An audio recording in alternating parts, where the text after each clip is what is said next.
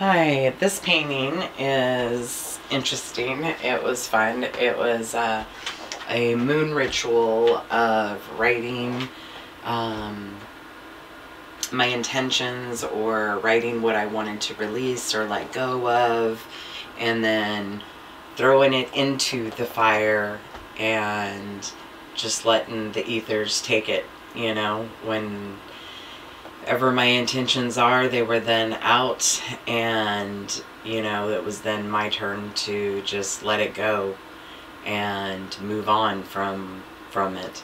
And it was being present in each moment and speaking it sometimes out to the ethers and then burning it. You know, each person does it a little differently, and that's fine. It's what works for you is what it boils down to.